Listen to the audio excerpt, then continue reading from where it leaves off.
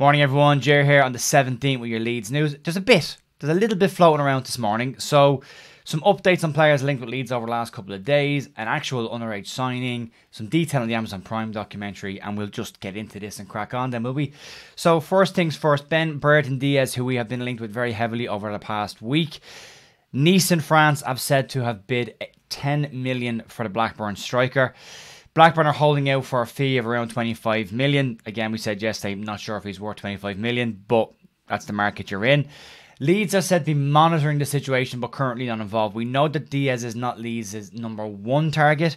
There's also been this information that's come out yesterday from certain scouts that said that a lot of Premier League clubs have watched Brereton Diaz, but haven't gone in and made a bid afterwards. So, and if a lot of clubs are looking at a player and not signing him, you've got to ask yourself, well, why is that?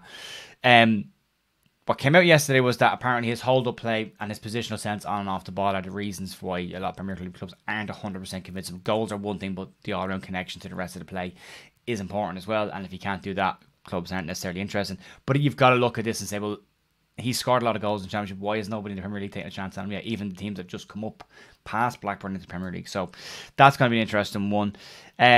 Nice would have been at the moment. Leeds monitoring the situation. We'll see what happens over the next week.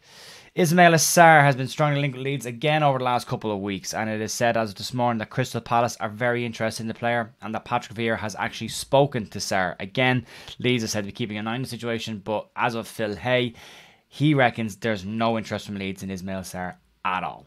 None. But depending on where you read it, you could see a different story, but I would go with Phil. Wilfred Gnonto, who again has been super linked with Leeds over the last 2 weeks. Corriere dello Sport are claiming that Leeds are set to beat Feyenoord to the signing of the young Italian winger/striker.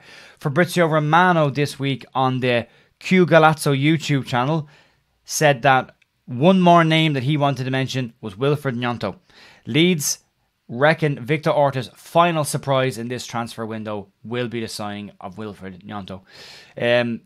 We've seen Victor Orta do this before. We've got a group of people on Twitter right now panicking and tweeting Leeds every single day saying sign a left back, sign a striker, sign a left back, sign a striker.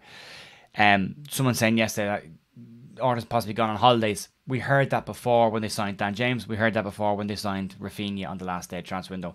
The window is not dead until it's closed. There's still time. Leeds have made late moves in the past, especially with Orta has tried to get deals in. You're in that weird place in the transfer window now where there's less than 2 weeks left.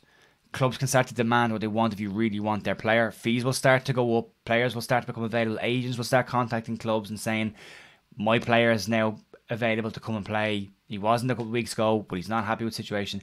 Also, you got to bear in mind, there are a lot of players sitting on the bench right now who will want to get into the playing squads before the World Cup.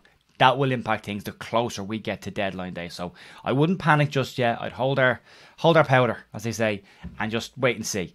On incomings, though, before we get to the rumour stuff, which is coming in a second. All right. On incomings, Leeds have signed Welsh under 16 player Charlie Crew from Cardiff. The midfielder, capped at underage level for Wales, has signed for Leeds United under 18 side and has signed a 2-year deal at the club. So welcome to Leeds, Charlie, and best of luck with your development. Hope it goes well for you.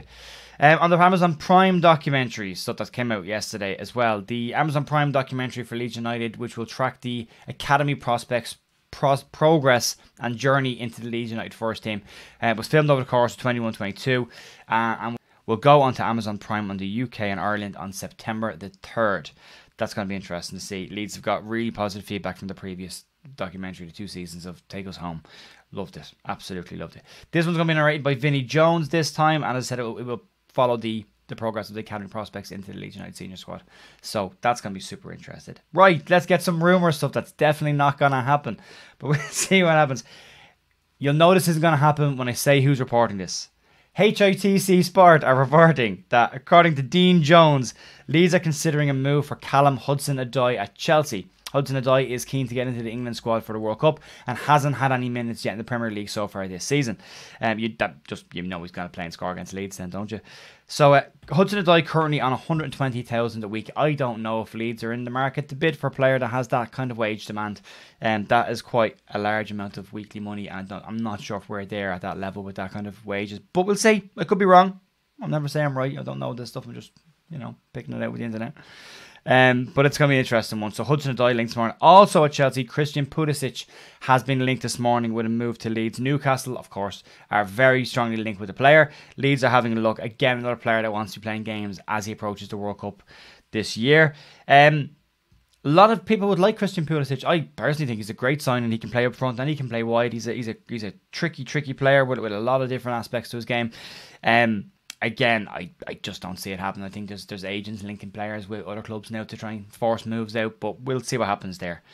Interesting one. And to finish today, happy birthday Charlie Creswell, turns 20 today. Charlie on loan Millwall, didn't have the best of days yesterday. I said it on Twitter yesterday. People need to relax with the youth players. He scores 2 goals in his first game when he goes out on loan. People are screaming for him to come back and say he made a mistake. Hasn't. Made a mistake for a goal a couple weeks ago. Didn't have a great game yesterday. This is all part of his development. This is why players go out on loan. They go out to make mistakes like this so they can learn from them and get better. You don't want them to make those mistakes in the Premier League. So I wouldn't worry about Charlie Creswell. I think he's going to be a smashing centre half. I still think he's going to be one of our number one centre halves in the next 2 or 3 years.